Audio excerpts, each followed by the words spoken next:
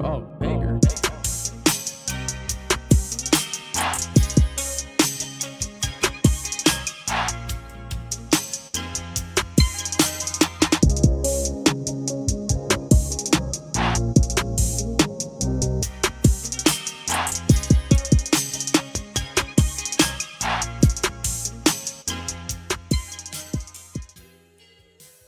Welcome back to another episode with Fight Night Picks. As always, we're brought to you by SimBody. Vertiball is now SimBody. If you head on over to their website, simbody.com, you're going to get all the great products that you know and love, including the SimBody Vertiroller and the Vertiball that you have seen most likely here in studio. Look at that. Place it, lock it, attach it, Vertiball, all sorts of great stuff over there if you want to roll out those old tired muscles and you don't want to go with that old lacrosse ball. They're also coming out with that very new product that you can see right in front of you. And if I head on over to my cart, look at that. I've already got a Vertiball over there. Little bit of a deal right there. And if you hit the try for 60 days risk-free, use the promo code FNP and you're going to get 10% off your order. With that code FNP at simbody.com, you're really helping out another local company here in New Brunswick, Canada. Can't wait for it. The new name, SimBody at simbody.com. And as we always say, let's get into it.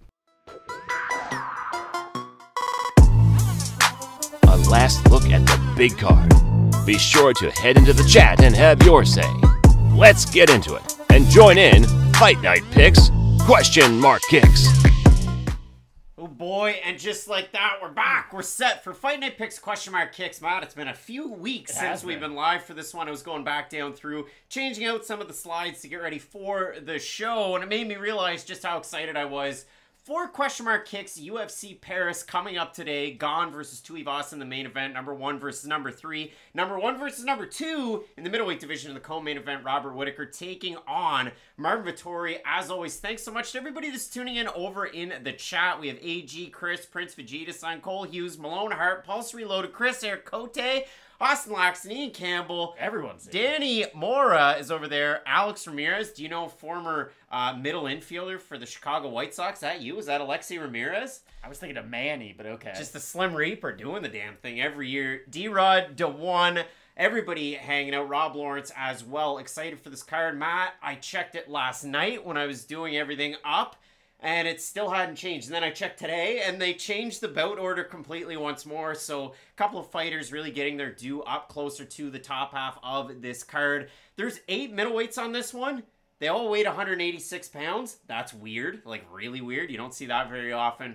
But again, should be a great one. Todd Johnson, the Canadian Connection, is back. And Orlando is saying, let's go. So thank you so much. Keep hitting up that chat. We'll go down through. If this is your first time tuning in for Fight Night Picks Kicks, we thank you for the commitment because it's early on a Saturday. I kind of like these shows like a lot. It gets you really set up for the day, and then you get to watch the fights. I like the show. I just hate waking up early, if I'm being honest. Well, you get your evening, but Matt, it should be a lot of fun. Landon saying feels like not many underdogs are going to win. Landon, you didn't like the picks I had this week then. But Matt, I know we are getting ready for a great card, and there's a lot of different picks for Fight of the Night. There's a lot of really exciting fights, too. This is one of the better Fight Night cards I feel like we've had in a very long time. And it's really nice that they're going to Paris and they're going to France, and they are giving those fans a fight card that they deserve. Not just the fact that Cyril Gane, a hometown guy, is going to be in the main event, but this is just a really important fight for the division and an important card for the whole entire fight. Malone Hart with the biggest super chat there's ever been in a Fight Night Picks episode. Glad to have you all back. Where's my #1 fan award? Haha.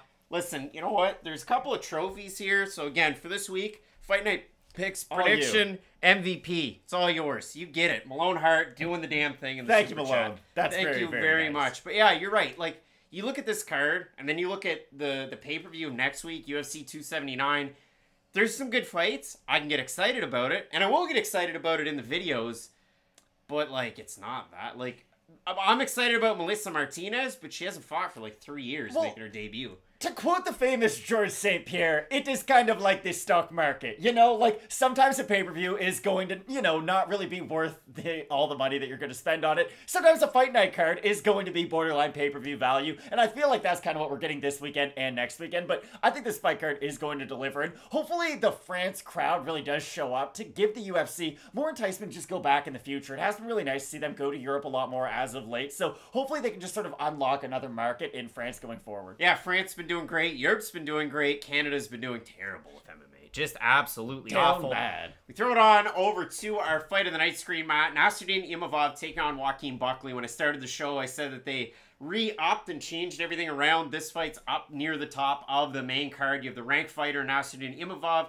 unranked Joaquin Buckley, walking highlight reel, knockout machine. Nassourdine Imavov, the only loss in the UFC, majority decision to Phil Hawes. In a fight that could have gone either way, Imavov had success in the striking. Will it be slight periods of inactivity but more accurate striking out of Nassourdine Imavov? Will it be the big actions of Joaquin Buckley? We're going to find out this weekend. It's a really volatile matchup, though, and that's why I am really excited for this fight. For Joaquin Buckley, we all know him for the highlights, but he does have to have a really quality win on his record at some point. This is a great opportunity for him to actually achieve that. Nassourdine Imavov, like you said, very accurate guy. Someone who will make use of his power shots. So I think this is going to be a really fun fight between these two fighters. And an important one, too, because Imavov, like, I even forget that he's ranked half the time, if I'm being honest. Like, he's a very skilled fighter. I really enjoy watching him fight, watching him compete. But he's another guy who kind of needs to get his name out there a little bit more. And I think a big win over Joaquin Buckley is going to help him do that. Yeah, Imavov had a really interesting 2021. I see it over there in the comments section. We got the GOAT Ram is saying, let's go Imavov. We look at our next fight, Matt. Jourdain versus Nathaniel Wood. Now, Mr. Wood weighing in for his second ever fight at featherweight. Looked great. And he's going to be taking on Charles Jourdain, who was in a really interesting fight his last time out against Shane Burgos. Both of these guys fought very, very recently. So that's another interesting thing. You look at it in terms of damage. Jourdain got out-wrestled by the boxer Shane Burgos. And for Nathaniel Wood, he kicked the legs off of Charles Rosa and didn't really absorb a lot of damage. So throwing both guys back in there, I think this is going to be a great one. Eric Cote saying Jourdain and Wood will be fight of the night. Anthony saying, are you two French Canadians? Bilingual Canadians, I guess? We're not French. From the only bilingual province in Canada. Wild stuff, Anthony. Wild stuff. But when it does come to this one, Matt, for Monsieur Charles Jourdain, great opportunity, and same can be said for the prospect. Change the nickname, Nathaniel Wood. It's a phenomenal fight between these two guys, and it's a readjustment fight, it feels like. Because, okay, Jourdain, you got a ranked opponent your last time out in Shane Burgos. I guess potentially future ranked with the PFL, we'll call him, Shane Burgos. And for Nathaniel Wood, had a really quality win over Charles Rosa, but it's not like the Charles Rosa of 2015, of 2016. It was a good win to sort of stamp him into the division. You mean like the Dennis Seaver Charles Rosa? Yeah, exactly. Like, there's been better versions of Charles Rosa, that's all. So, I do feel like this fight for Nathaniel Wood is really going to let us know, okay, how good can he be at this weight class? Because even if you're going to beat a guy like Charles Jourdain, you're not just going to run him over. It is going to be a grueling fight. It's going to be a tough fight. So I don't know how this fight isn't going to deliver, if I'm being completely honest. I would be extremely surprised if these guys just go in there and have an absolute dud for 15 minutes. Chris McDowell saying, Air Jourdain all day. Ryan Whitaker saying, hi from New Zealand. Now, you're from New Zealand. Do you root for the Anzac guy in Robert? We will find out, Matt. And Hopefully. I'll say this, too. Yeah. Air Jourdain might be my favorite nickname in all of MMA. I'm not kidding. Good. It's pretty good. It's top tier. It's not that bad. So, Fight Night Picks question mark kicks. We ripped down through the entire card, and I said it in the video, and I bet it got lost in the shuffle. I said, Ailin Perez, she's got dunks. Everybody probably thought Craig, but we're not. Stop talking about basketball, Who is boys. She, Tristan Thompson? What did she do with the weigh-ins, folks? You saw exactly what I was talking about. She definitely does have dunks, but when you look at Ailin Perez, she's going to be taking on Stephanie Egger. Egger takes this fight on incredibly short notice. I want to make sure that I look through the notes just to talk about how short notice it really is, because if you do figure out this fight for Stephanie Egger, obviously she had the fight not that long ago, Maeda Bueno Silva. In that one, she gets submitted very quick. We've got, she can lose, saying Ailin Perez wins. Goat Ramus, Eilin's going to win. She's going to twerk. Folks, this is the only thing I have to say. Have you ever watched her fight?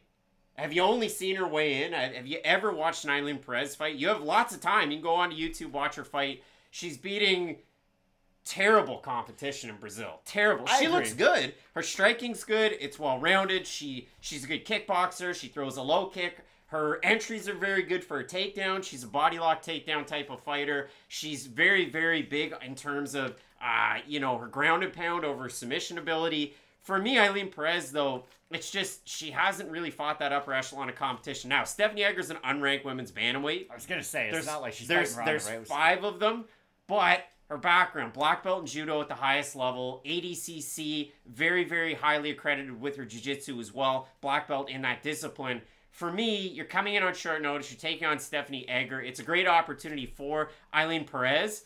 But when I do look at this fight, Matt, I think Stephanie Egger, just based on the experience, that's why I have to pick her in this one. Her striking is really one-dimensional. She doesn't throw much volume at all. It's about a third of the average, the UFC average, is what Stephanie Egger throws. She'll paw a jab, throw her right hand to tie you up like a hockey player, and then go for the upper body takedowns. That's just where, when I look at Egger Perez, and when I look at Jarno, Errens, and William Gomis, I say, okay, for Ailin Perez, she needs upper body takedowns to take down Stephanie Egger. Could it happen? Sure. But that's Stephanie Egger's bread and butter. This is what I will say, though. Because this has been very heavy Stephanie Egger, I would say, up until right now. Stephanie Egger fights a lot like Paul Craig, to where she's going to take advantage of your mistakes, but she will be in bad positions throughout some of her fights, and that is the truth. With Egger, it might not always look great, but the results happen there at the UFC level. The only hesitation I have with being overly confident with Stephanie Egger is we have seen her get out wrestled 2 times in the octagon, and at a certain point, if you are that natural grappler, if you are that high-level grappler, you shouldn't be getting out grappled by other fighters. Now, I don't think Perez is going to be able to go in there, take her down, get on top like she's Kayla Harrison, and put a beating on her, because I do like the ground control of Stephanie Egger, and I think that if Egger's on bottom, she's still a dangerous fighter. If Egger's on top of Perez, then it's almost a recipe for disaster for Ailin Perez. I just don't know how she's going to be able to get back up to her feet if Egger ever does get that dominant position on her. I think that's going to be a really difficult matchup. Yeah, like, to me, I go and I watch this, like, the Stephanie Egger fight against Shanna Young, and you can say what you want about Young, but you look at it for Egger, and her striking wasn't all that great. She was getting, you know, outstruck by the karate fighter in Young, and then once Egger was able to take it to the mat, mounted crucifix, she's able to get the finish. The fight against Jessica Rose Clark, she's going up against the wrestling of Clark, and in that one, she's able to get the submission win. You have a look at the odds in this one. I know the chat very, very high on Perez in this one. Sean V, will see how Perez looks like against somebody other than a soccer mom. Well, you said it. For Stephanie Egger, open to -145. She's -261 average. Best fight odds. Perez at a +209. You know my feelings on this one. The pick for me is Egger, so there's a lot of people over there talking about Ailin Perez. Obviously, you know, being the younger fighter, longer shelf life in the UFC, so they probably would sooner see Perez get the win here in this matchup. And this one kind of won off at 145. Perez is a bantamweight. Egger is a bantamweight fighter. So the pick here, both with Stephanie Egger. Yep. All right. No confidence in it, though, if I'm being honest. Like, someone had said it, a 35-year-old in the bantamweight division who got her start in MMA kind of late. Not the most confident I would be, just kind of projecting a fighter in the future. So, for Egger, this would be an important win for her, but like you had said, it does sort of feel like the UFC wants Perez to win this one. Yeah, and I mean, for the late mate saying, dude picked Egger, and you're laughing, I do hundreds of these a year. Who cares, late mate. Craig? Good job, bud. Khalid Taha is taking on Cristian Quinonez. And Matt, this was a fight that we were split on at the start of the week. We made the mistake. We said that Bruno Silva was the juicy boy, but really it was Khalid Taha in that fight against Bruno Silva, so the apologies to Bruno Silva. But for Taha, the UFC run hasn't been like the run up to the UFC. And if you've only watched Taha in the UFC, obviously 1-3 with a no contest. A no contest would have been a win. But when you watch him fight, he's an all-or-nothing guy. And that was the story before he came into the UFC. So as I had mentioned, when I was watching the build-up for this one, I went back and thought, I need to kind of clear my palate. You know, you need like a piece of lettuce or something really mild, just something basic to get a good read on Khalid Taha. So I went and watched a lot of pre-UFC tape. And this guy's knocking guys out, and he's being really aggressive, and his defensive grappling's not very good, but he does throw with great intent, and he puts everything into his shots. And for bantamweight, in a division where there actually are a lot of finishes, you like to see that. For Cristian Quinonez, he's kind of a jack-of-all-trades type of guy. He'll strike on the outside. He can mix it up with his grappling. We know he has 5-round cardio. We saw that with UWC where he was the champ. It's just, when you do look at Cristian Quinonez, he hasn't really taken on that upper echelon of competition. That's tough to do in the regional scene. We know that. Wait, we just said that for Perez, that was a big knock against her, was that she didn't fight anybody good in the regional scene. For Ailin Perez, we go through I agree the with you. I'm records just again. saying, 0-1, 0-2. For a guy like Cristian Quinonez, he's taking on good regional talent. You're just not taking on the upper echelon of talent. Danny Matos, who's 20-7. Long Zhao over on, or Zhao Long over on Contender Series, 22-6. Like, for Quinonez, decent level competition. It's just regional level competition. And he's been able to get a lot of experience out there with a lot of wins and a lot of fights. So in this matchup, It is a tough one. Obviously, Taha's taken on the better fighters, but what's the pick in this one? The weird thing is, I think Quinonez can have a lot of success with his volume striking because for Khalid Taha, he's someone who will either shell up to defend himself or try to respond with his own big power shots. So I can see it being a fight where Quinonez is looking really good until he doesn't. Now, I'm not someone who tries to rely on somebody to win by knockout to win a fight. I'm not picking Tuivasa in the main event, but I do think Khalid Taha does have a decent chance if he is able to land some of his own power shots. I worry a little bit about his lack of activity, especially in a matchup like this one, but I do think he can make his own shots count for a little bit more. Now, I think this is going to be a really fun fight, if I'm being honest. For Khalid Taha, he needs this win if he wants to stay in the UFC, and this is a great UFC debut for Quinonez on a fairly big card, if we're being honest. Like, I really do think this card is bigger than your average fight night card that isn't in London, basically, because this fight night has got a lot more hype around it than I had ever expected upon initial review of the card. So I think this is a phenomenal opportunity for both guys, but I am still ever so slightly going to pick Khalid Taha. I do like the physicality that he does bring into the cage, and I don't mind the wrestling that he can go to if things are getting sticky for him on the feet. I think his top control is decent. It's not great by any means, but it's good enough to win moments, win minutes, and I think that can help him in the judges' scorecard if it does end up going to decision. I don't like his wrestling at all. I don't like his defensive wrestling, but I think his boxing is going to get him into that range a lot to where if he has to go in on the hips, it's something he can use as like a plan B. So for Quinonez, he did open up as the underdog. Still there. Quinonez open plus 130, minus 101, so a slight underdog now at this point. For Taha, open minus 150. Minus 120, I have Cristian Quinonez. I like the well-roundedness in his game, and when I look at Khalid Taha, it's a lot of power, it's a lot of energy. In the fight against Raoni Barcelos, it's a fight of the night, but he took a beating in that fight. He's like a borderline ranked fighter at the time, though, and now he's fighting someone making their debut. So I would say it's a big drop-off in competition. Yeah, and I mean, AG saying big step down. Quinonez is short notice coming from Mexico. Gonna give Taha the fight he wants. Easy win. It is on short notice for Mr. Cristian Quinonez in this matchup. And if you do look at it for Khalid Taha, he was supposed to be taking on Taylor Lapalus out of France, a long-rangey striker. So he had a camp already, you know, set for a similar fighter. So it'll be interesting to see how he adjusts in this one. For Quinonez, he's been out since 2021. When you get that win on Contender Series, nice one there. Matt, our next fight, Benoit Saint-Denis take on Gabriel Miranda. Mr. Fly Miranda, a guy who had experience with Brave CF. The last promotion he was with, Face the Danger, which sounds like a Warren Ziders song, like, Ride the Lightning, Face the Danger. But maybe that'll be his next song. Big red flags on their Topology page because there's padded records and fighters fighting fighters who are old and with long layoffs, up weight classes. Like, it's just really weird stuff. But what you can gauge out of the tape study when you do watch Gabriel Miranda, great jiu-jitsu, forward pressure. He throws the kitchen sink of strikes at you. He just kind of walks you down to clinch you, to take you down. He's an upper body takedown artist, and he'll use like trip takedowns and body locks. So he's an interesting guy that way. His jiu-jitsu's good on top. On bottom, he has a very active guard, which is something that either really works well for you. Maybe Gabriel Miranda's the next Charles Oliveira. Who knows? And for Benoit Saint-Denis, we know the jiu-jitsu is there. He's, accredited there, but it's his judo that really gets it done. Black belt in judo, former French Special Forces. For Saint-Denis, a very interesting fight that he has coming up this weekend against the UFC newcomer, where Saint-Denis was originally supposed to take on Christos Giagos, which is kind of a springboard into some bigger competition. Exactly. And for Saint-Denis, he looked great against Niklas Stutz his last time. So an interesting one in this one. Kavothi MMA, saying French Special Forces fighter on the Paris card fighting some Can is the biggest lock this year. Yikes, using a lock word. The Goat Ramus, imagine the God of War losing to a fly. You think Jeff Goldblum would be cool with that?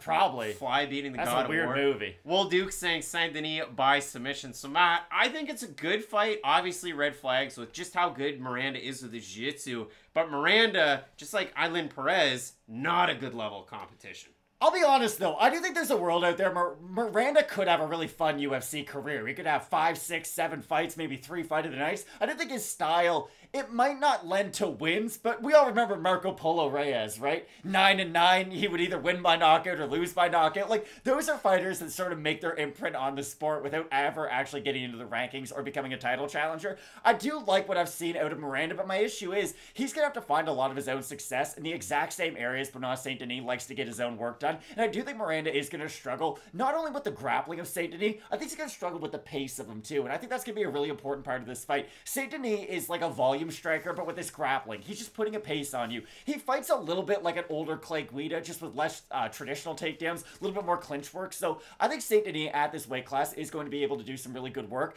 I do worry about him when he fights some of these upper echelon strikers with good takedown defense. In the lightweight division, there's a lot of those guys, but I think this is another good fight for him just to get back on the horse, to try to get the bad taste people might have in their mouth from the Eliseo Zaleski dos Santos loss that he had. People want the picks and everything. I gotta be honest, there's some fights that I'm really excited about on this card. Benoit Saint-Denis, Gabriel Miranda is one of them. Stoltzfus, Magomedov's another one, because Magomedov's layoff with his striking. Obviously, the fight of the nights that we mentioned. And Gomis, Jarno, Errens is like I cannot just named wait. Every fight on the card. I can't wait. So there are a lot of fights that I'm really eager to see. But Benoit Saint-Denis taking on Gabriel Miranda. If we have a look at the odds really quickly, Saint-Denis is a pretty big favorite. Open minus 185, minus 190, minus 300 right now. So you get the flip side for Miranda, plus 241.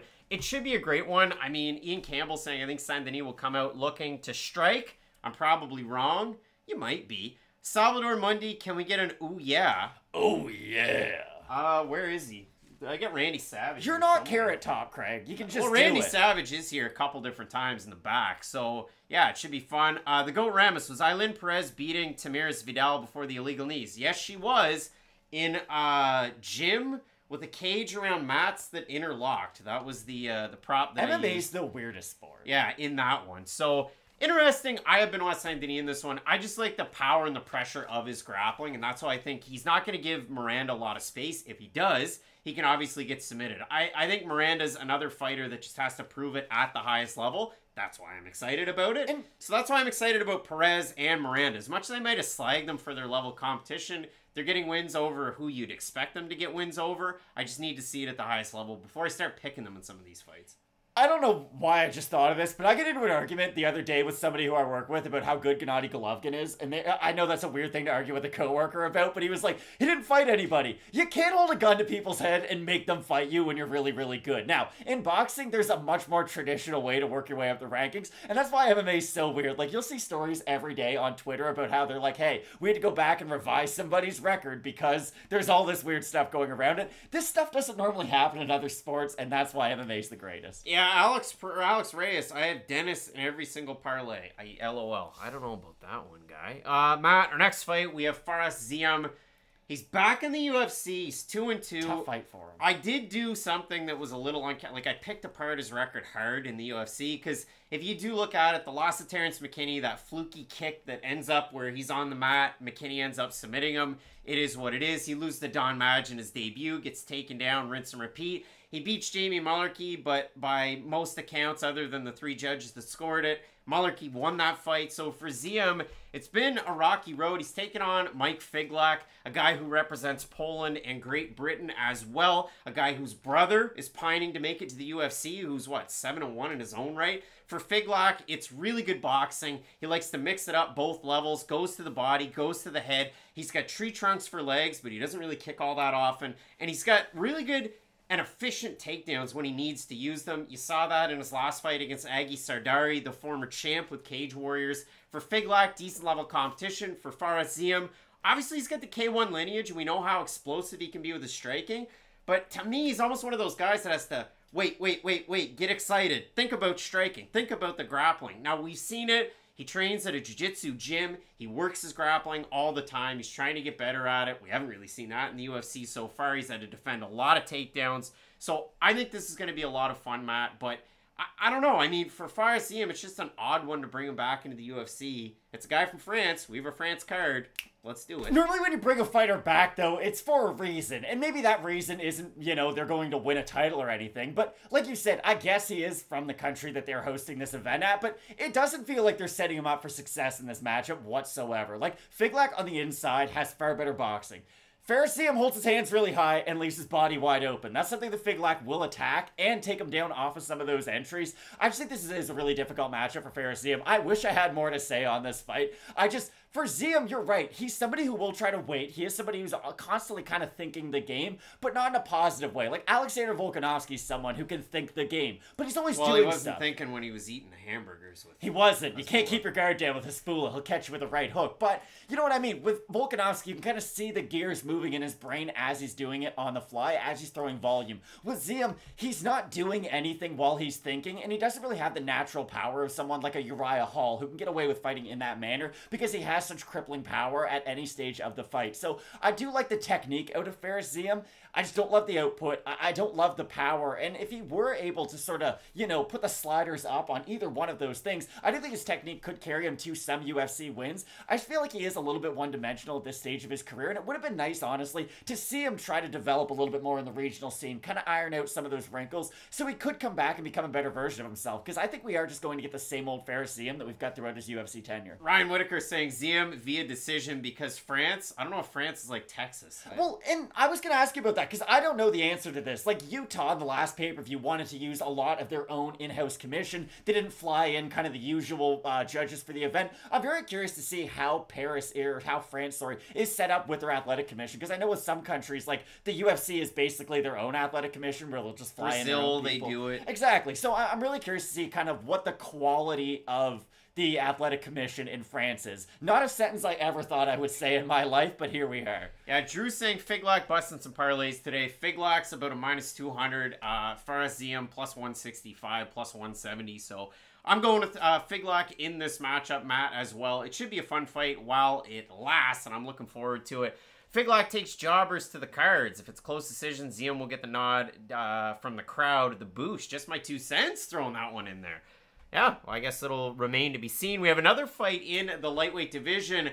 John Wayne Makdessi, the Bull, a guy who fights about once a year, and that's not a joke. He actually has fought about once a year since 2017. Is 4-1 in his last 5, and for Nasrat Haqparast, 5-4 in the UFC. I mean, he's lost his last 2 fights, albeit to Dan Hooker and, you know, a tricky guy in Bobby Green. But for Haqparast, he was supposed to break through. Fight Night Picks fans absolutely adore Nasrat Haqparast, although I haven't seen the Fairweather Haqparast fans out this week, I'll be honest. I didn't see them in the comments. And for Makdessi, he had a major ACL surgery and then looked like a new fighter against the younger Ignacio Bahamondes, who should be a welterweight, I would think, and miss weight in that one. Makdessi pieced him up. It's a split decision on his record, but Makdessi won that fight, like, hardcore won that fight. He did eat some big shots, though, I will say, but I'll actually turn that into a positive. John Makdessi wasn't really known for having the most durable of chins throughout his career, and the fact that he is starting to eat some more clean shots, it does make me feel a little bit better about him in this matchup. But this fight really does feel to me like, hey, Mom, can we have Nasrat Haqparast? We've got Nasrat Haqparast at home, and that would be John Makdessi. Well, I mean, Butterroll saying Makdessi, Laval represent, Halifax represent, Milwaukee represent, Arizona represent. Philadelphia. Miami saying la la la la la. It is wild sort of the career that John Makdessi has had, because at one point he was like a really good unranked fighter, and then he became like a bit of a journeyman, then he became a gatekeeper. Now we don't really know what he is because he sort of passed some of those skill checks. So now, you know, I almost said a really bad Childish Gambino quote, but I won't.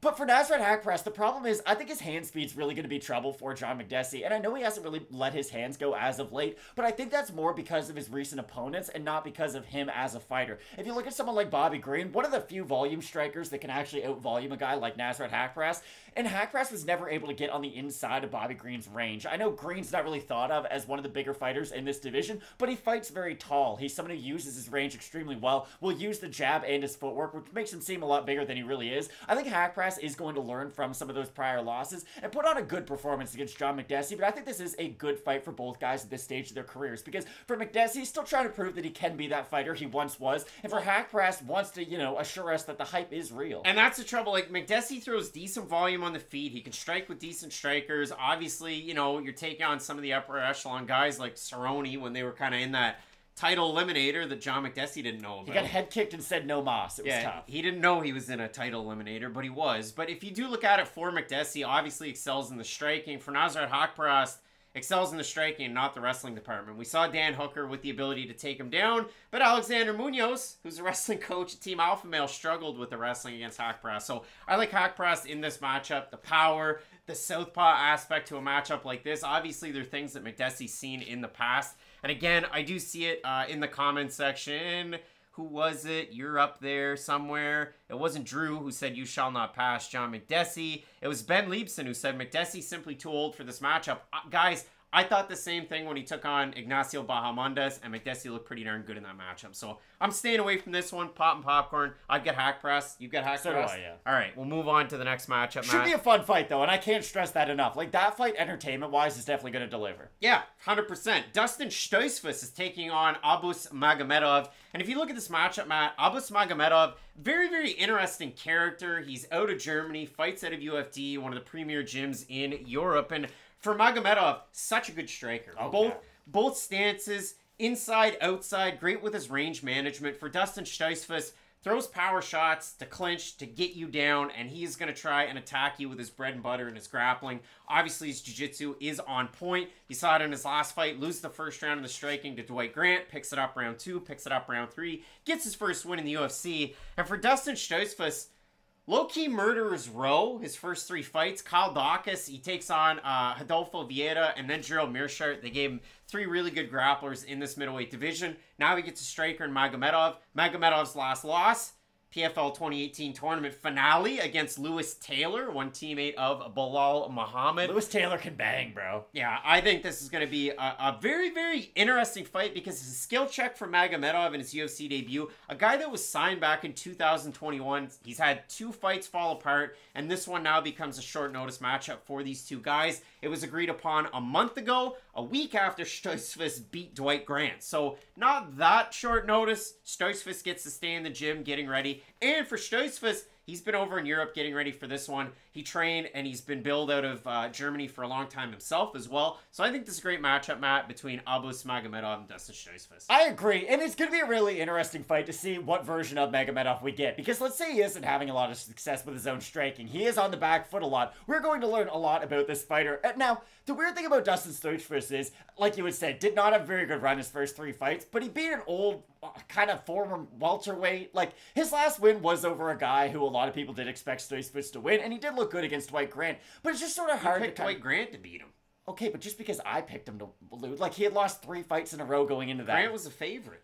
He fought a 40-year-old who fought at a weight class under him. Beating him doesn't change my mind on Dustin Stoltzfus whatsoever, if that's what I'm getting at. Like, I think he can go out there and have a lot of success with his grappling. My issue with Stoltzfus is his wrestling isn't as good as his jiu-jitsu is, and it does feel like that's the part of his game that has to catch up, because he is a decent striker, he is a good grappler, he just doesn't necessarily have the in-between that he can go to time after time after time. Think about a guy like Kevin Lee. Kevin Lee got rocked by a wheel kick against Edson Barbosa, almost got knocked out on his feet, but his wrestling is so dominant that he immediately just shot it on the hips, got his head out of trouble, and was able to have success. If Stoltzfus had more traditional takedowns like that in his repertoire, I think he could have a lot of success ducking under some of the bigger exchanges from Magomedov, but I do think he is going to struggle on the back foot in this matchup, especially if he gets up against the cage. Magomedov, someone who can throw in combination and single shots too, and I think that's one position that, listen, I'm sure you don't want to be in a lot of bad positions with Magomedov, but if he is able to get Stoltzfus up against the cage behind those 2 black lines, I really do think Magomedov can have a lot of success that way. To me, this feels like a trap card fight. Magomedov open a minus 220. He's a minus 291 average. Stoltzfus open plus 185, plus 232.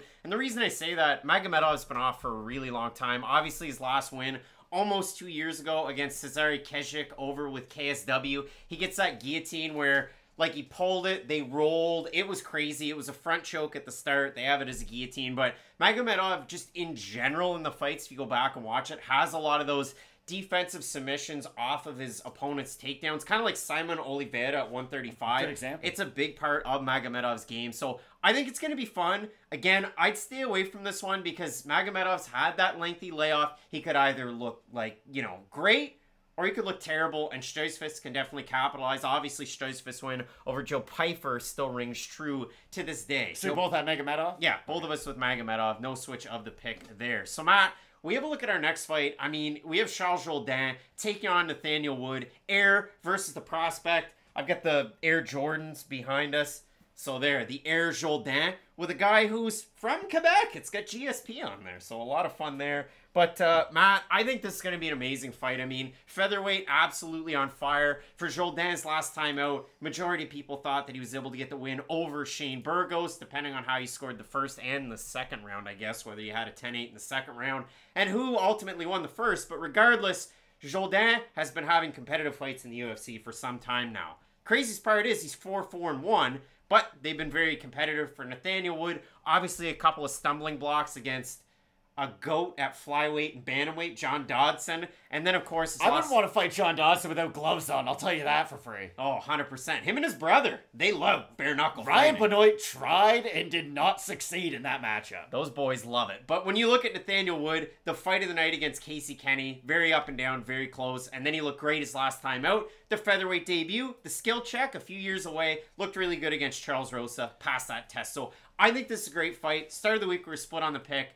And again, this is again one of those fights that I'm so amped. Oh yeah, and I can't disagree with anything you had said about Nathaniel Wood at the start of the week, and hopefully you can't disagree with anything I said about Jourdain at the start of the week. 100%. This is one of those fights where one guy's gonna win, one guy's gonna lose. It's a sport, you know what I mean? Like, it happens that way. Like Chael Sonnen says, sometimes you do everything right, just the other guy was better. For Nathaniel Wood, though, this is going to be an interesting fight, and this was my big sort of X factor, and I don't really remember if I brought it up in the original prediction video, but Nathaniel Wood gets tagged clean a lot in his fights. Even if you go back to his Cage Warrior days, like, I thought Nathaniel Wood was going to come into the UFC and have, like, a Justin Gaethje career. Back in Cage Warriors, he'd eat a shot to give a shot. He was in some of the great fights of all time. Like, I highly recommend going back and watching him. Not in the regional scene, because Cage Warriors is a pretty big organization, but you get the idea. This is a guy who can face adversity, come back from it, rely on his technique, rely on his well-rounded game, and have a lot of success no matter what stage the fight takes place at, whether it's striking, clinch work, or wrestling.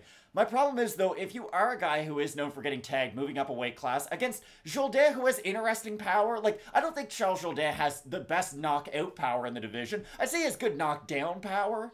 I think that's a good way that I'd say it. Like, you look at 145 right now, Volkanovski's your champ. Nobody can seem to beat him. Max Holloway's kind of hanging out there. Yair Rodriguez. Yair's hanging out. Brian Ortega's hanging out. Korean Zombie, is he retired? Isn't he retired? Charles Jourdain feels like the biggest fan favorite. Maybe it's just our channel. Maybe it's the fact that we're Canadian. There's so many people that rally around Charles Jourdain fight week. He's the new Nasrat Haqparast of our channel. I would say that. I don't know if I'd mention him with the likes of like a Yair or a Brian Ortega or anything like that. No, but he's a fan favorite. Oh, definitely. And that's the great thing about MMA. Like, Charles Jourdain does pass all the checks when it comes to personality and stuff like that. You kind of get to know him outside of his social medias and stuff. A fun guy, you could say, if you're Kawhi Leonard. But his fighting style is all anybody cares about. Like, that's what I found really interesting about this year in general. The #1 selling pay-per-view this year, Charles Oliveira versus Justin Gaethje. Do you know how many bad words those guys said to each other? None. They're just both really exciting fighters and people like watching them fight. Charles Jourdain, I agree with you, is cut from that cloth. You want to see his fights more than anything just because they are really fun. This is a weird fight, though, because I don't know if the winner gets a ranked opponent next. Like, these are two guys who have a lot of promise, are very skilled. I just don't really know what a win does for them. So I still pick Charles Jourdain because, again, I like the body kicks. I think some of his bigger combinations to the head are going to have good effect, but this is an incredible fight. You look at Charles Jourdain, and we talked about this at the start of the week, and it was kind of my point. It's a lot of peaks and valleys, and that's a thing that I don't necessarily love when I match him up with Nathaniel Wood. Now, I agree with you. This feels like one that could go either way. I can definitely see Charles Jourdain winning. You look at his last fight against Shane Burgos. Round 1, round 3, he was on fire. He beat Shane Burgos at Burgos' specialty. When he gets in that flow, it's tough to stop. Got Burgos to the top 15. Like, you guys realize that there's a lot of Jourdain fans in the comment section, like I said, but with Nathaniel Wood coming up a weight class, we saw the activity. He was able to keep it steady all 3 rounds against Rosa. Rosa's not close to the rankings, but you need that stepping stone after being away from, what was it, like late 2020? I think it was October 2020 to then July 2022. Obviously, I've seen the activity question mark. Both of these guys fought fairly recently for Burgos and Jourdain and Wood and Rosa, but I like the steadiness out of Nathaniel Wood. Now, the only thing is he able to keep that pace going in the 3rd round? We're going to find that out this weekend. When it comes to wrestling, Charles Jourdain with the slickest submission ever against a great wrestler in Lando Venata. That was wild. So there's an X factor for Jourdain against a guy like Wood. But again, I like the steadiness of Wood. I like the crisp boxing out of Wood. Not to say that Jourdain doesn't have it. The southpaw aspect of Jourdain, we talk about it every time. His kicks to all 3 levels you love. Nathaniel Wood has one of the better leg kicks you're going to see. So I like that out of him. but how does it play against a southpaw? We're going to find that out today. It's an amazing fight. We're split on the pick. And then the next fight, Matt, like, you get Jourdain Wood, and then you get Gomis Errens. And maybe Gomis Errens should come before Jourdain Wood, because it's going to be a tough act to follow, I would think. But this is another one of those fights that you can really rally around. For William Gomis, his background, he's a national champion or junior national champion in Sonda. Got into that at a young age. You love his striking skills. He is also a southpaw. He will also throw some kicks, but they're a little wonky. They're not as often as you're going to see from Charles Jourdain. Gomis loves to throw that check right hook. Likes to box in combination in most of his fights. But when he gets backed up a lot and when he faces wrestlers, he kind of waits for the big actions, the big shots. For Jarno Errens, I mean, this is a guy, constant forward pressure, judo in his back pocket, loves the throws, loves in his hands, loves the top pressure. Errens struggles against pure wrestlers in certain spots. Gomis loves to wrestle, even though he's a striker. It's like the weird X factor of his game. So I think it's going to be a lot of fun, Matt. Over in the comments section, Ryan's saying Errens' face looks like when you mirror half somebody's face. So you're saying like perfect symmetry, like Shania Twain? I don't get it. Rhea is saying Gomis round 2, submission or knockout. And thanks for the feedback. Well, hey, thanks for the feedback. UFC finally in Paris. Just looking at this fight, Matt, I said it at the start of the week and I'm still in this camp. I don't see why William Gomis is this big of a favorite in this matchup because it feels like both guys are really evenly matched, which shaded me towards the Errens side. But again, when I looked at this one just on paper at the start, I was thinking of going with Gomis. I looked at the odds and everything, and then I considered Errens in this one. But this is another one. I think it's going to be an amazing fight. I think it should be too, but you're right. This is going to be a hard act to follow after Jourdain versus Nathaniel Wood. The weird thing about Gomis is, I agree with you on his kicks, but every now and then he'll get into a combo where he'll throw like 4 in a row, and that's really weird to me, because you're right. He'll use his boxing, try to open his opponent up with his boxing to then use his kicks. But every now and then, like on the retreat, he'll try to throw a body kick at like a weird point, and against some upper echelon wrestlers, especially in the featherweight division, those are things that are going to get you caught at a certain point. Like, Josh Emmett exists. And he exists in this weight class. And he's someone who can take advantage of a lot of those holes. Now, I know I just compared one of the best fighters in the division to 2 people making their UFC debuts. But you kind of get the idea. Like, these are the parts of their game that both guys are going to have to improve upon as they go up the rankings. But I'll be completely honest. I think you're going to see a lot from both of these guys in the next few years. This isn't a case of, oh, well, the loser's then going to go on a 4-fight losing streak and we never hear from them again. I think Jarno could have a very long and successful career. And I think the same for William Gomis. Prince Vegeta's saying Gomis thinks he's head and tails better than him. I don't think so, guys. Like, go and watch some of these William Gomis interviews, and if you need to, turn on the closed captioning. This guy seems like the most mild-mannered, great interview I've seen in a long time. He's got a ton of confidence, but he's really personable. I really think William Gomis is going to go far. And the same thing for Netherlands' Jarno Errens. So I have Errens, you have Gomis, but I think it's going to be a great fight. And I saw just my 2 cents saying speed and striking advantage. He definitely has the more well-rounded skill set when it comes to his striking. The thing that I hate is every single Gomis fight, he goes for the clinch, he goes for the takedowns, and if you listen to his corners, they're yelling at the top of their lungs for him to disengage and continue striking, and I hate that against a guy like Jarno Errens, who I consider to have a grappling edge over Gomis. That's my X factor. I think that judo is going to play out for Errens. I think both guys have taken on good levels of competition. I think this is a great fight, and I'm glad it's on the main card. And it's better than some main card fights that are on UFC 279 next weekend. So it should be a fun one while it lasts. You're really selling that pay-per-view well, Craig. Yeah, I'm really looking forward to paying for Irene Aldana, Macy Chasson. Great fight. Irene Aldana, a former main eventer for the UFC. Yeah, Alessio Di Chirico's taking on Roman Kopylov. Matt, this is a fight that exists. It is. In 2022, Alessio Di Chirico 1-4 in his last 5, but that one's a wild head kick knockout. And for Alessio Di Chirico, well-rounded, decent power. That's it, right? Pretty much. I mean, for Roman Kopylov, hasn't won a fight since 2018. Good power, good boxing. Suspect gas tank when he grapples, but used to have a great gas tank when he was with Fight Nights Global in 5-round fights. Roman Kopylov has that fight, like, in his last one against Albert Duraev, he did the Luke Rockhold, hands on your knees, hands on your knees.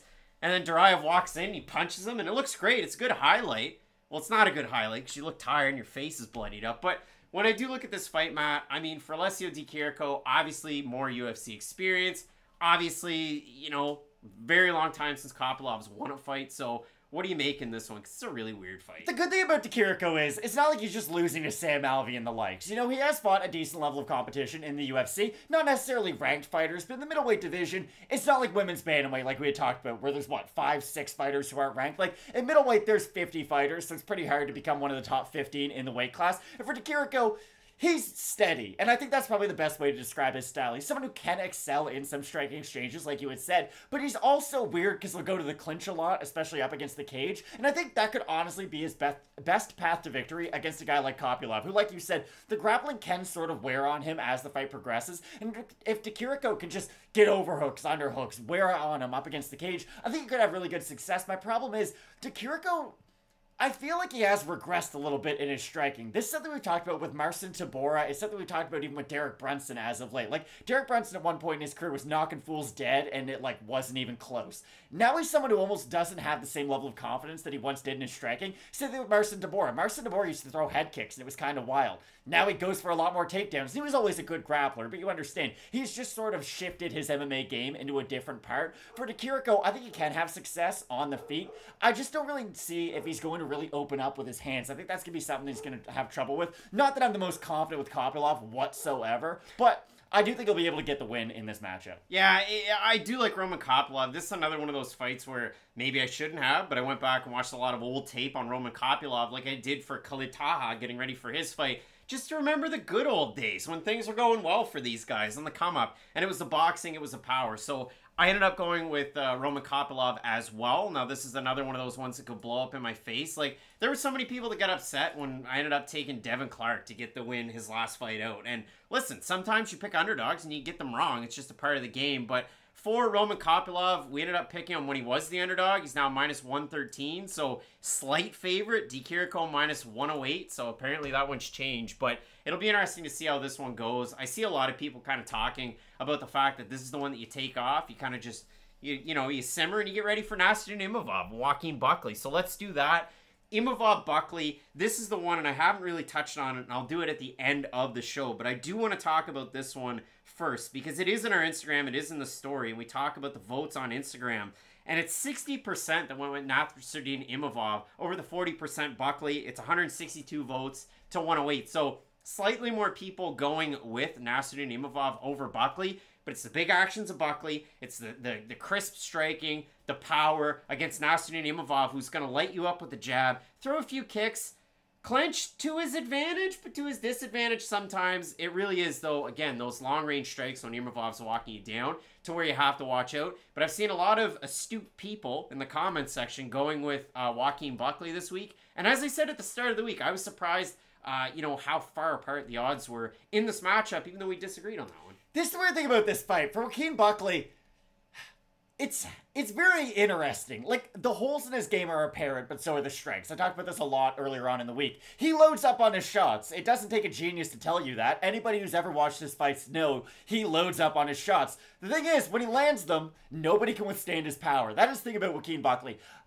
He's probably not the most heavy-handed fighter in this weight division, but I would say he's up there. Like, he would be in that top tier for power punchers. Now, does he have everything else to actually get himself up into, like, the top 10, top 5? It's yet to be seen. But against a guy like Nassourdine Imavov, who can strike on the back foot, who does read his opponents very well, especially with the striking, I think having such an apparent weakness in your overall game is going to show. And for Imavov, it's going to be really interesting, because if he does eat that big shot early, people are going to completely forget about him and write him off forever. And for Buckley, I gotta be honest, I'm kind of surprised to see where the votes were on Instagram, because I assumed Imavov, just with his overall technical prowess, would be a much bigger favorite, at least in the fans' eyes. Now, I understand Joaquin Buckley with the highlight reels, he's probably the more known commodity out of these two fighters. That's probably got him a little bit of respect with the fans, but I think Imavov's the much more technical guy in this matchup, and that's someone we normally pick on this channel. I know every now and then we'll throw a weird curveball and pick the knockout artist, but I really do feel like the technique of Imavov is going to cause Buckley a lot of troubles. Yeah, I mean, Imavov opening a minus 180, minus 256, and I saw the comments about, you know, the height difference in this one. It is apparent. It is a big thing, but I mean, think of it like Roy Nelson knocked out Stefan Struve. That was something that happened. To quote Chael Sonnen, Stefan Struve was only in the UFC because he was 7 feet tall. Well, 6'11" and a half is what they marketed him as. But, Matt, I do have Nassourdine Imavov in this one. Again, I love the striking prowess. I don't love the fact that for minutes on end in his fights, he gets held up against the cage and he has to get out of it. Now, for Imavov, he saw it against Shabazian. He turned that last takedown attempt into a submission, and then he turned that into a mounted crucifix. So Imavov is adept in certain positions, and he is a middleweight that can sweep off bottom, but Joaquin Buckley, big guy, ground and pound, heavy shots. I wouldn't, ever get upset if somebody was going to say, hey, I'm taking Joaquin Buckley. Listen, I'm here for it. You let us know who you got in these matchups. Our co-main event, the Reaper, Marvin Vettori. Listen, Paddy Pimblett did the old, hey, oh, and then he was able to get the win over Jordan Levitt. Marvin Vettori did it, but then he did like a this. It's kind of lame. Marvin Vettori didn't like the handshake. Hasn't really shown Robert Whittaker a ton of respect. Robert Whittaker on the flip side has said Marvin Vettori hasn't shown me any respect. So it's like really awkward.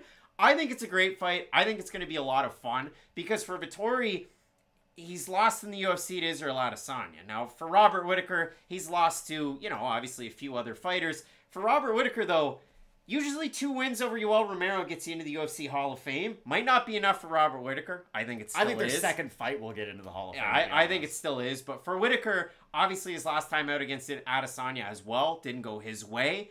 For Vettori, picked up the pieces, had a really competitive fight against Paulo Costa that's great on a rewatch. And for Whittaker, trying to get another win in this one to keep it relevant at number 1 in the division. So it's a great fight. It's really well put together. I'm glad that we get it. I wish it was 5 rounds. Like, I don't think I can stress that one enough. So maybe the next time Mick Maynard goes to put one of these ones together, he goes with 5 rounds. But what's the pick in this one? Because it's a really good fight. It is, and it's a fight where, again, you can make a very competitive argument for either side of it. The thing is, I really like the footwork out of Robert Whittaker in this matchup, and I know I'm someone who brings up Marvin Vettori every single week as pretty much the best example for someone who can strike their way into the clinch and then weaponize that with their own takedowns and with their pace. The problem is, he's fighting one of the few men in the UFC who doesn't get tired, and I feel 100% comfortable saying that. Like, Robert Whittaker is up there in the Hall of Fame for cardios. He can move, he can strike for volume, he can strike for power. I know I've been a little bit critical of Robert Whittaker's power as of late, because it has been a while since he has got a stoppage win. I believe it was 2017 when he fought Jacare, and that was a number of years ago by now. But it's not like his strikes aren't damaging, and I think that's the important point that I want to bring up. It's not that he isn't getting knockout wins anymore. He's still hurting people on the feet. Think about Jared Cannonier, hit him with that 1-2 head kick, put him down, had him basically out of that fight, and then Cannonier was able to rally and look a little bit better as it was going on. But my point is,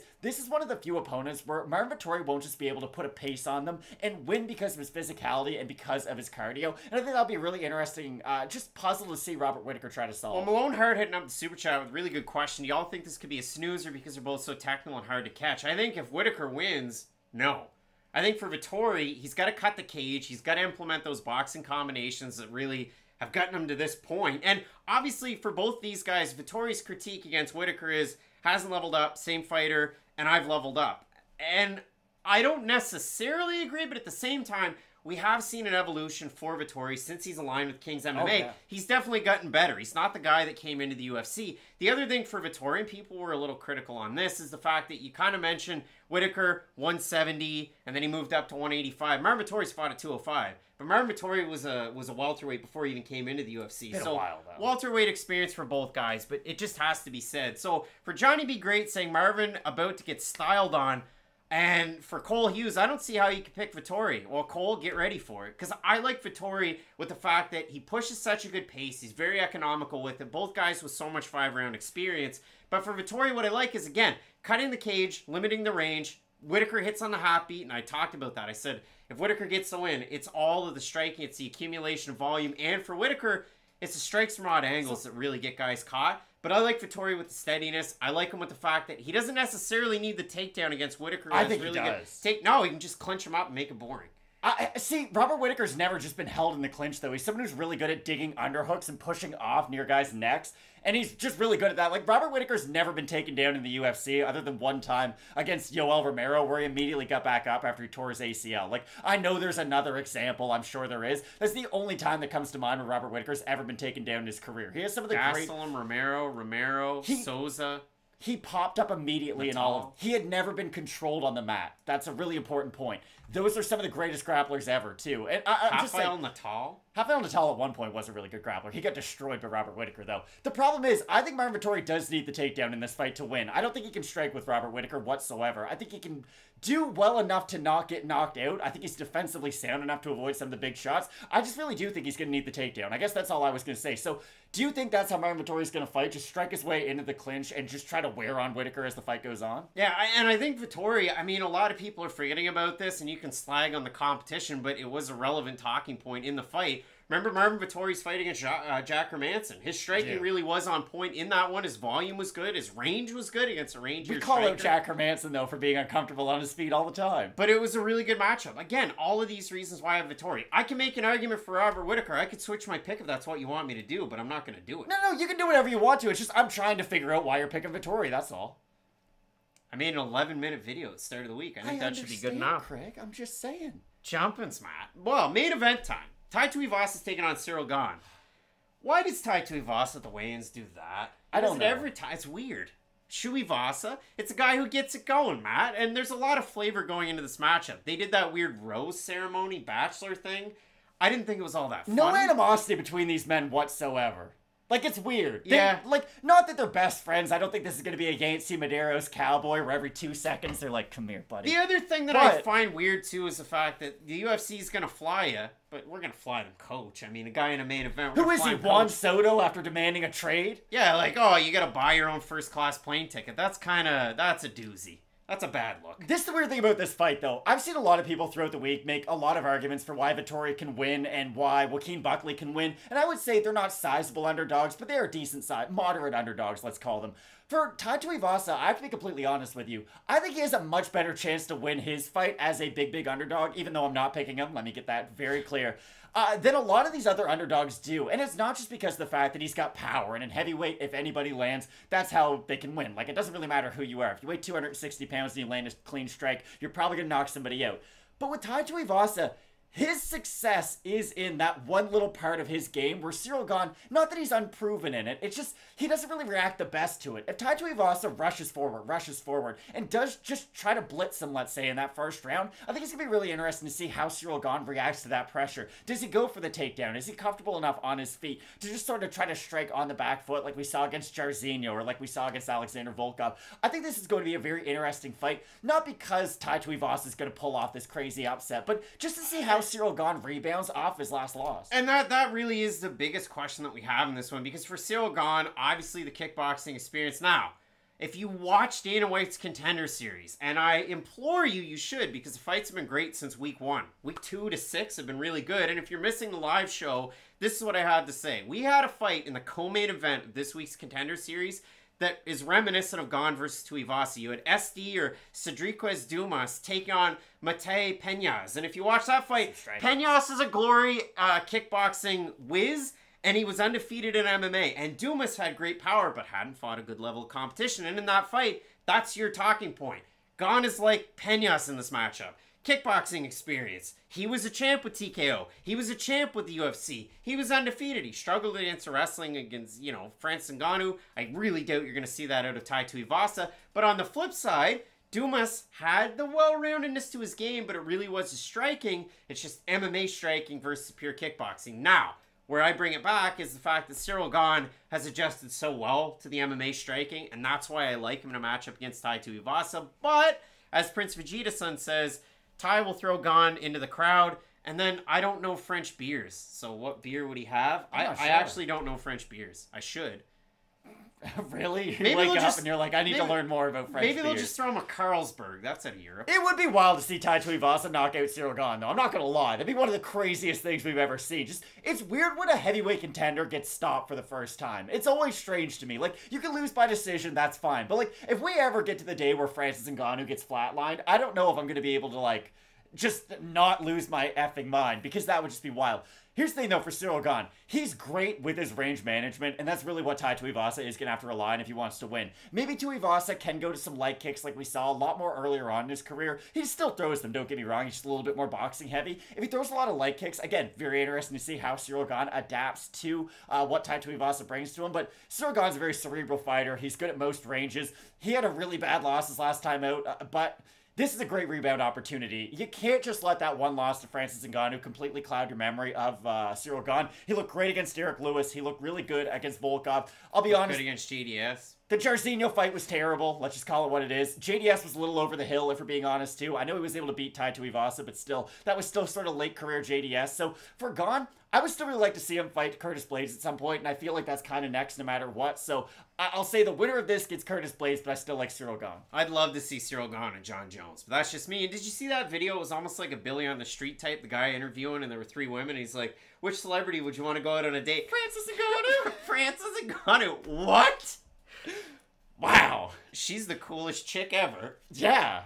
Francis Ngannou. So Fight Night Picks question. Probably not into guys who look like us then. Well, Francis Ngannou, you know, a great champion, and he's pining for a return early 2023. He's got a few more muscles than I do. See, I love to see that one. But Matt, as we always do with question mark kicks, we re-up the deck. We go through all of these ones. I'll mention the votes and the picks over Fight Night Picks. Instagram story is where you can find those ones. So first fight on the card, you have Ailin Perez taking on Stephanie Egger. 60% of the fans going with Egger. I have Egger in the matchup. You have Egger in the matchup. The fans in the comments section all have Ailin Perez. They love You're really hung up on that. They love Perez. I've got Egger. I'm not that concerned, though. All right, Matt. The next fight, Khalid Taha taking on Teco Quinonez's brother, Problema, Cristian Quinonez. 53% of the fans have Quinonez. I have Quinonez, but you don't. I have Taha. I think this is going to be a really fun fight, though. I really do. I'm looking forward to it. All right, Matt. Benoit Saint-Denis, Gabriel Miranda.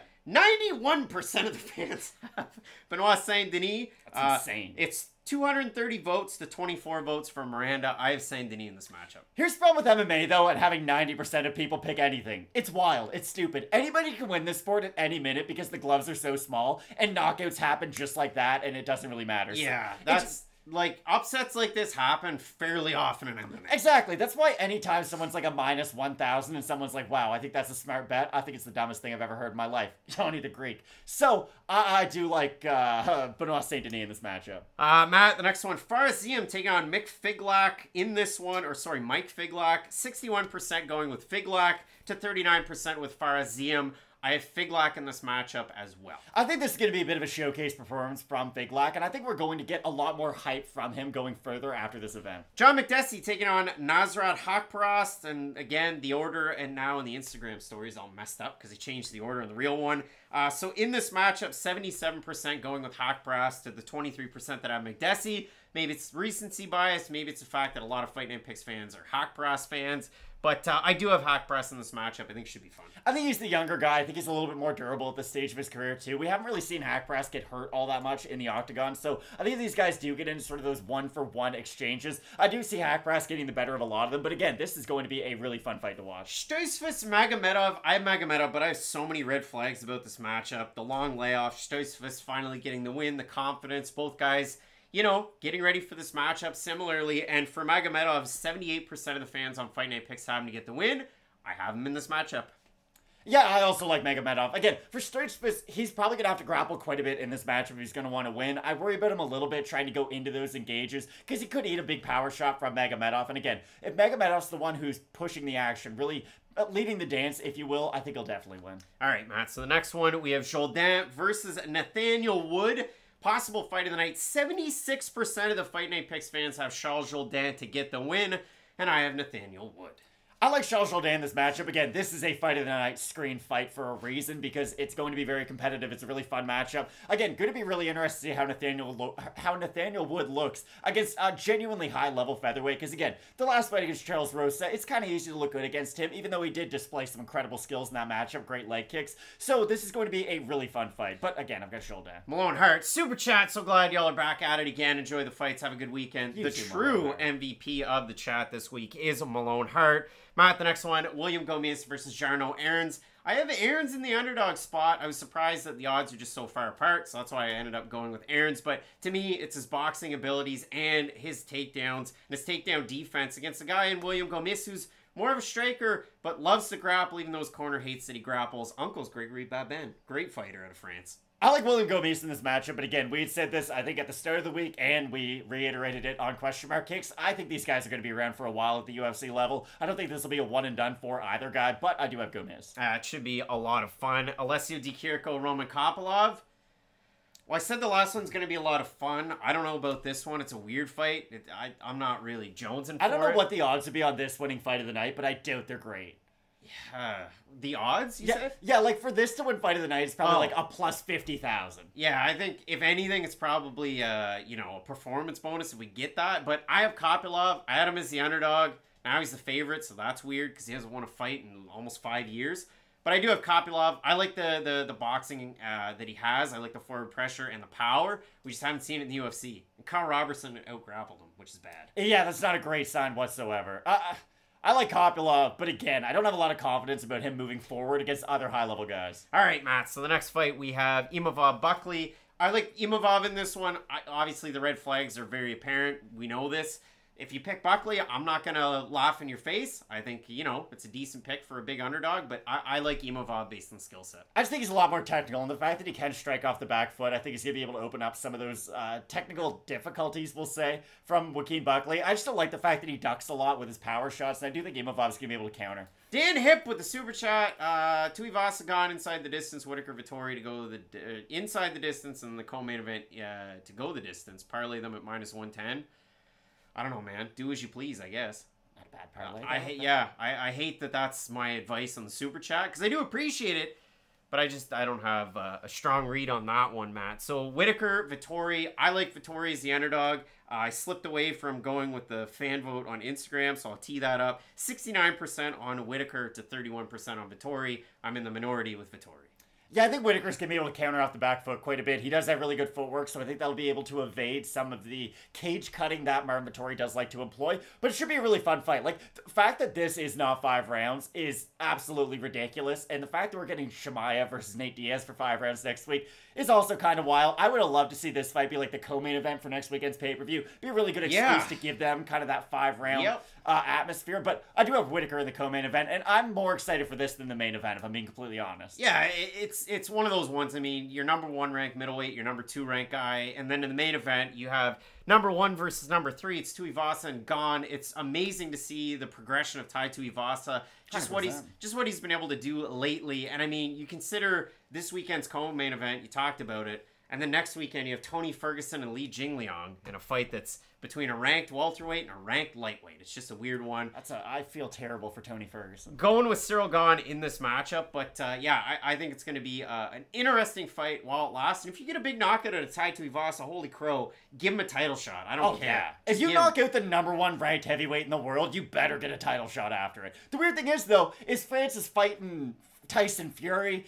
I know he got knee surgery, so hopefully he's getting better. He's a little bit older, though, so you worry about how the knee surgery is going to affect him. He might be the greatest wrestler we've ever seen. He's definitely the best power puncher we've ever seen. Like, Francis Ngannou might be the most interesting man in the world. I don't know what the Dos Equis guy is doing right now, but Francis could immediately take that guy's job just like that. Francis Ngannou, the man. So, hopefully you enjoy it. It's an early card. It starts in just under an hour. It should be a good one. And, of course, again, next weekend, Chimaev versus Diaz. It's a card that features Johnny Walker taking on Iwan Kutsalaba, the return of D-Rod Dana Rodriguez against Kevin Holland, Dennis Tallulah and Jamie Pickett. They rebooked it. Chad Anheliger. There's a couple Canadians on this card, Anheliger and Hakeem Dawodu, and they both train out of Calgary with Champions Creed. I think the UFC missed a golden opportunity because I've been saying this a long time. Yeah, you're right, Aaron. I've been terrible with the Contender Series stuff lately. What was I talking about right before that, though? The Canadians. I certainly Anheliger and Hakeem Dawodu. I didn't talk about either one of those guys. Well, that was the follow-up to me, but yeah, it should be an interesting card. And Johan Linus out of, the So Short. Sorry, yes, they missed a golden opportunity to put Shavkat Rakhmonov on this card. I've been saying for a long time, I think Shavkat can beat Chimaev, and I've got a lot of hate in my DMs over various social medias because of it. I do think this is one of those rivalries where don't match them up with each other immediately. I think they're both good enough to get to a title shot without a doubt, if I'm being completely honest. Put them on the same card together, though, and get those, like, weird background interactions that you can, like, get on tape. Have Chimaev and Shavkat, like, looking at each other on the opposite sides of the room. Try to build a storyline with that, because I genuinely believe Chimaev's going to fight Rakhmonov for a title at one point. Well, we'll see what happens, Matt. That card coming up next weekend. It should be a great one. Enjoy the fights today. Keep it locked in with Fight Night Picks, and as we always say, let's get into it.